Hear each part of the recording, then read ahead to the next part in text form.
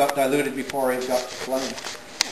Want to swap? Now that they're cooled off. Right. I'm going to go for another cancer stick while we produce some more HHO. That's working really well. I got Oh, yeah. It sure is. And the How much you want to sell this for? That's yours, take it. Right on. Well, that's the first, there we go, version 1.1.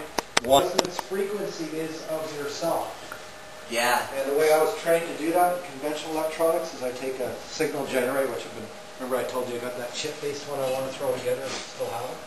But take a signal generator, and you pump various frequencies through it and measure the voltage across it, put it on a graph, and that'll tell you your resonant frequency. Absolutely. And then we start playing with this, because this supposedly is able to run a car, as is, you know, a huge wind chime size type cylindrical fuel cell, so what it was designed for, but that doesn't matter.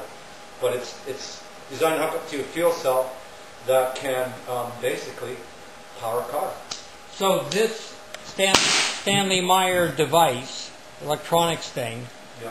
if you had a huge cylinder filled with a lot more electrodes, with the same amount of power, you'd get more gas coming out. Well, that's... you probably would use a little more power, and there are YouTube videos on it where the guy has up to 18 plates stacked in a brick shape.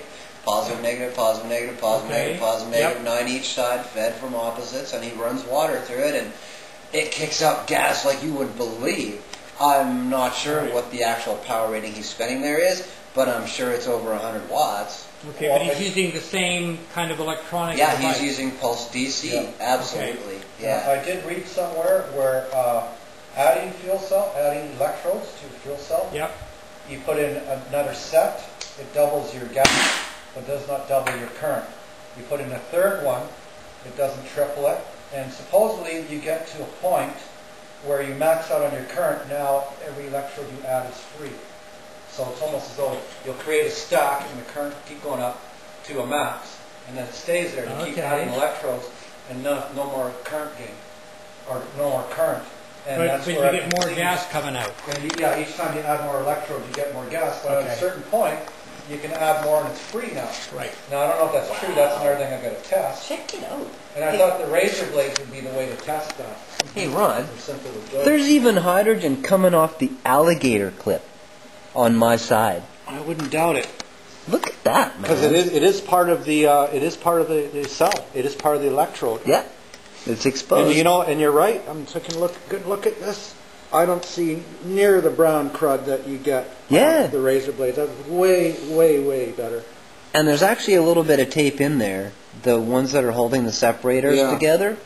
Probably not as much as what we have in the razor. Okay, clear back while I blow this one more time. You're not that far back, but just, I just don't want to get water on the lens. I got water on this except It's absolutely splatter zone around here. It figures out that there's so much gas, puts an igniter, we're just sitting here, and bang, Piezo. bang, bang, there's our indicator. As soon as you get something here, and we see, well, the bangs. You need a little optical trip right across the middle, and as soon as it becomes obscured by bubble, it piezos across the hole.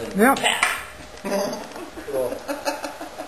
That's great, Paul, because I could not achieve that. I tried fucking everything, and that was my absolute pleasure. You were there, Rob. I had the matchstick, and I was standing away, and what would happen? Why wasn't it igniting, or? Because it was diluting with air. Yeah, I had too much air in there. Paul filled it up a lot higher, and my tube is too big and too long. Can I let you in on one other design factor here? By all means. It has to do with the force of the gas coming up. You know how a water level works. That's why I've tried to keep these two water levels as same as I can. So and your tanks are different, tubes. right? Yeah, and a very short tube, so there's no dilution in air. But so that way there isn't a lot of hydraulic pressure to overcome between the two either. Which what mine was trying to do. Yeah, exactly. Woo! I love it. That's what we can power our homes and our cars with. And the output is steam. I mean, every time you blast that, you're getting steam, basically. And that's the biggest level of explosive risk that you're ever going to have in your system. Is like a couple of cubic centimeters of HHO. Yeah, because we're going to be drawing off it and burning it. On demand. Yeah. And I did notice that playing with this, if I start messing with the main oscillator, I can control the flow. I can control the gas flow somewhat. I mean, you could also, well, basically you're pulsing DC.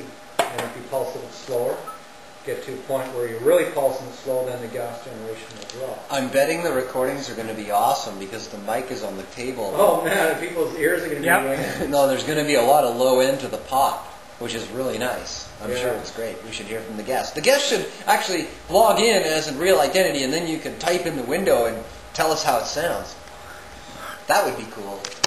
Is Stanley Meyer the guy who's now selling these welders? Myers No. was killed.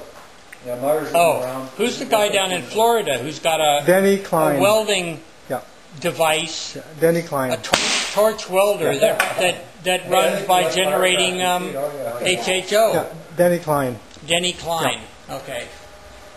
Okay, here's another thing I meant to talk about with HHO.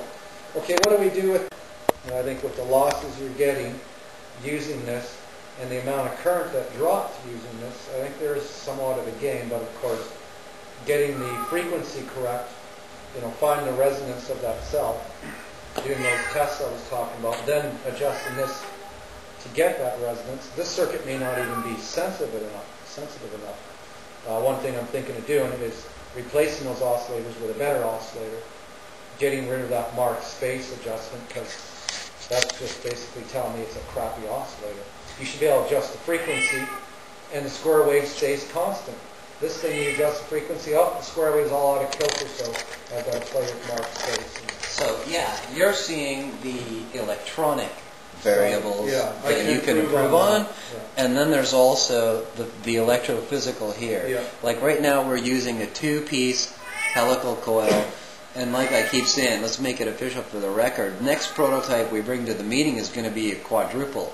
There's going to be a positive, inside a negative, inside a positive, inside a negative, just like the 4 razor blades. Okay, so not 4 stacked, but intertwined. Right, just like this one is one inside the next. Similar like So the yeah, razor you blade have thing. positive, inside, positive, Yeah. inside, negative, all the coils same axis. Just like we were doing with the razor blade in the set. That's the key. They get one package. Okay, question, how are you going to solve the problem of the resonance optimization, and how long will it take to do that, and what equipment do you need? Okay, well, I've got a signal generator kit that I just got to throw together, and to me it doesn't look like this is in the gigahertz or anything, so it's an audio signal generator. So what I'll do is I'll hook it up to that coil. Basically, it's a coil and a capacitor in one. It's a tank circuit. Everything has a natural resonance, and I'll do the tests. And at a certain frequency, I'll see that the Q of the circuit goes up. It actually starts amplifying a little bit.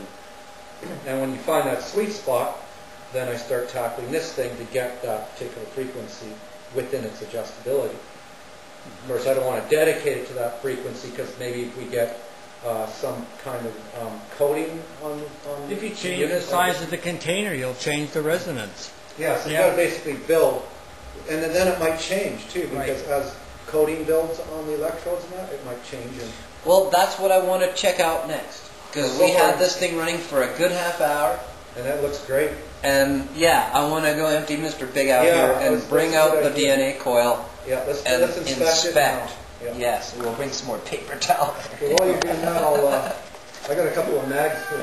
Okay, I'm running out of memory on this digital camera. So this is the Vancouver Amateur Inventors and Gadgeteers January 2008 meeting. We're just going to end the recording, and we'll. On January 14th. Now you can also watch this whole thing on.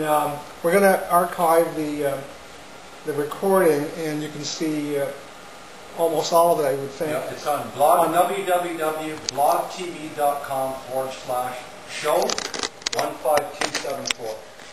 That's the whole website. I've got